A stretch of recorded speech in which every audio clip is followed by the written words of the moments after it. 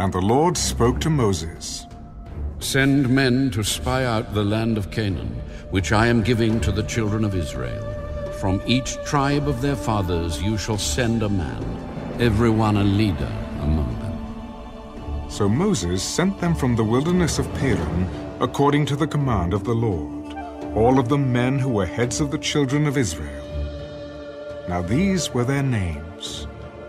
From the tribe of Reuben, Shammua, the son of Zaccur.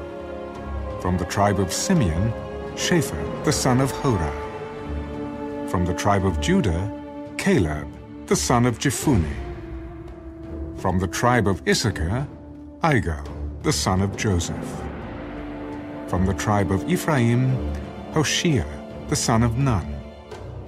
From the tribe of Benjamin, Peltai, the son of Raphu. From the tribe of Zebulun, Gadiel, the son of Sodai. From the tribe of Joseph, that is, from the tribe of Manasseh, Gadai, the son of Susai. From the tribe of Dan, Amiel, the son of Gemalli. From the tribe of Asher, Sethur, the son of Michael. From the tribe of Naphtali, Nabai, the son of Vapsai. From the tribe of Gad, Geuel, the son of Machi. These are the names of the men whom Moses sent to spy out the land. And Moses called Hoshea, the son of Nun, Joshua. Then Moses sent them to spy out the land of Canaan, and said to them, Go up this way into the south, and go up to the mountains, and see what the land is like, whether the people who dwell in it are strong or weak, few or many, whether the land they dwell in is good or bad, whether the cities they inhabit are like camps or strongholds, whether the land is rich or poor, and whether there are forests there or not. Be of good courage, and bring some of the fruit of the land.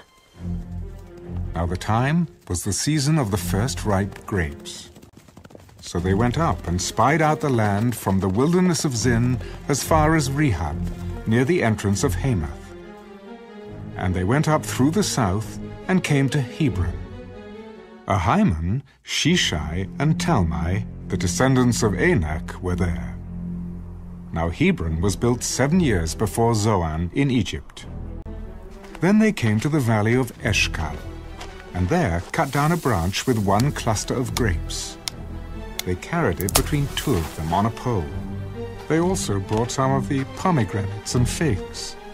The place was called the Valley of Eshcol, because of the cluster which the men of Israel cut down there. And they returned from spying out the land after 40 days. Now they departed and came back to Moses and Aaron and all the congregation of the children of Israel in the wilderness of Paran, at Kadesh. They brought back word to them and to all the congregation, and showed them the fruit of the land. Then they told him, We went to the land where you sent us. It truly flows with milk and honey, and this is its fruit. Nevertheless, the people who dwell in the land are strong. The cities are fortified and very large. Moreover, we saw the descendants of Anak there. The Amalekites dwell in the land of the south. The Hittites, the Jebusites, and the Amorites dwell in the mountains. And the Canaanites dwell by the sea and along the banks of the Jordan. Then Caleb quieted the people before Moses. Let us go up at once and take possession, for we are well able to overcome it. But the men who had gone up with him said, We are not able to go up against the people, for they are stronger than we. And they gave the children of Israel a bad report of the land which they had spied out. The land through which we have gone as spies is a land that devours its inhabitants. And all the people whom we saw in it are men of great stature. There we saw the giants. The descendants of Anak came from the giants, and we were like grasshoppers in our own sight, and so we were in their sight. So all the congregation lifted up their voices and cried, and the people wept that night. And all the children of Israel complained against Moses and Aaron, and the whole congregation said to them, "If only we had died in the land of Egypt, or if only we had died in this wilderness. Why has the Lord brought us to this land? To fall by the sword? That our wives and children should become victims? Would it not be better for us to return to Egypt?" So they said to one another, Let us select a leader and return to Egypt. Then Moses and Aaron fell on their faces before all the assembly of the congregation of the children of Israel. But Joshua the son of Nun, and Caleb the son of Jephunneh, who were among those who had spied out the land, tore their clothes, and they spoke to all the congregation of the children of Israel. The land we passed through to spy out is an exceedingly good land.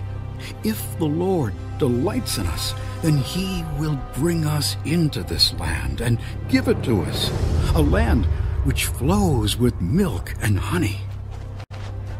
Only do not rebel against the Lord, nor fear the people of the land, for they are our bread. Their protection has departed from them, and the Lord is with us. Do not fear them. And all the congregation said to stone them with stones.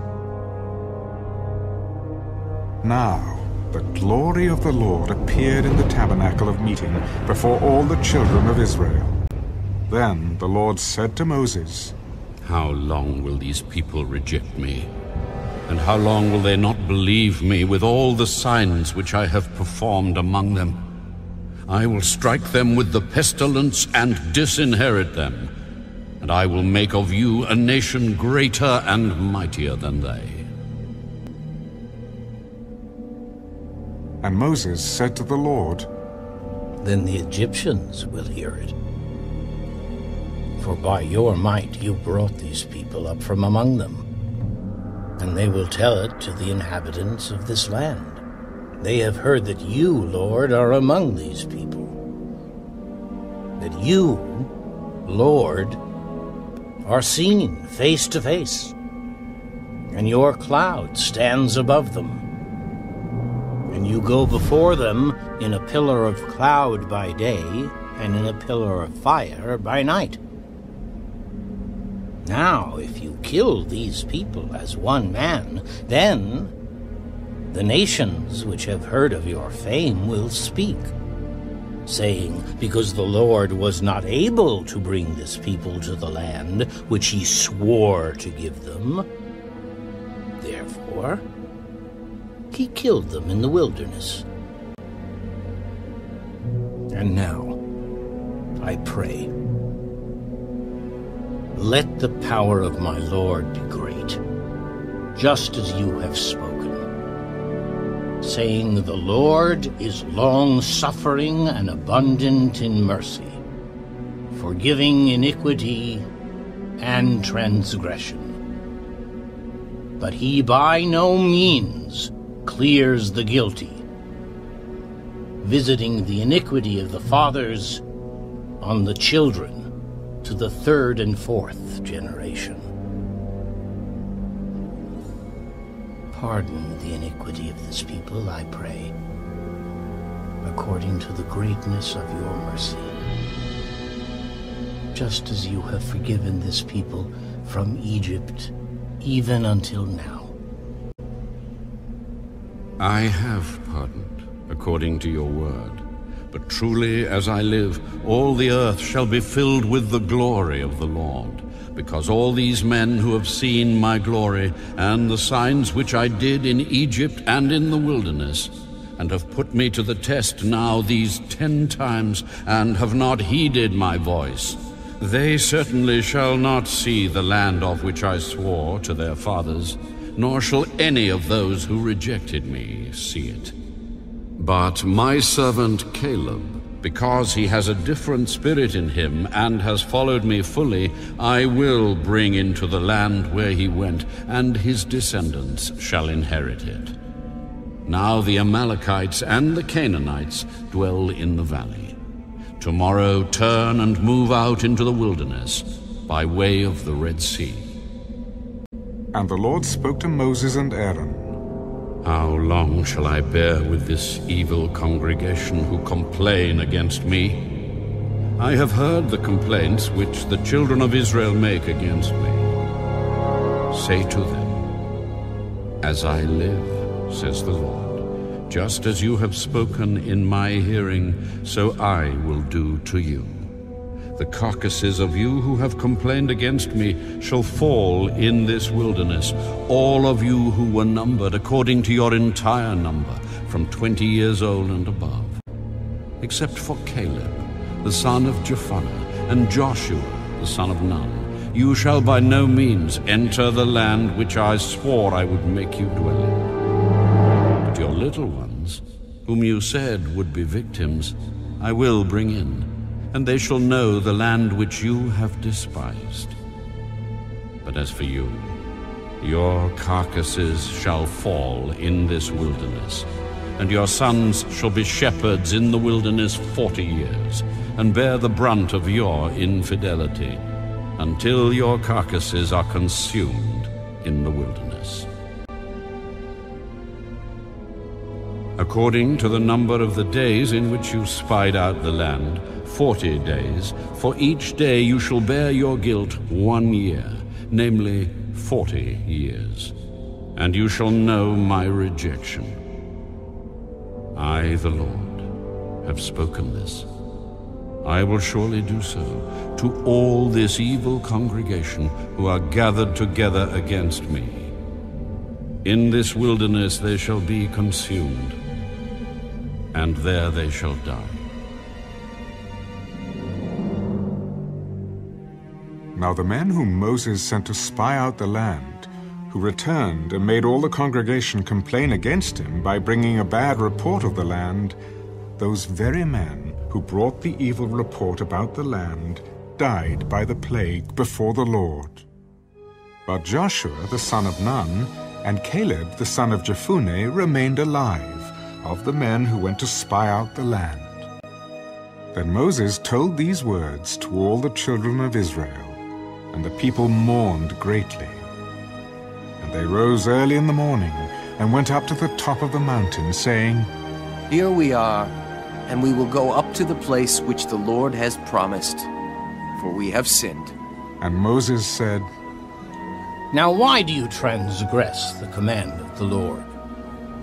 For this will not succeed. Do not go up, lest you be defeated by your enemies, for the Lord is not among you. For the Amalekites and the Canaanites are there before you, and you shall fall by the sword because you have turned away from the Lord.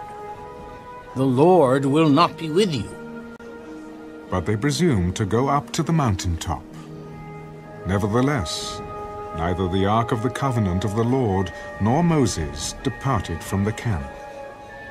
Then the Amalekites and the Canaanites who dwelt in that mountain came down and attacked them, and drove them back as far as Hormah,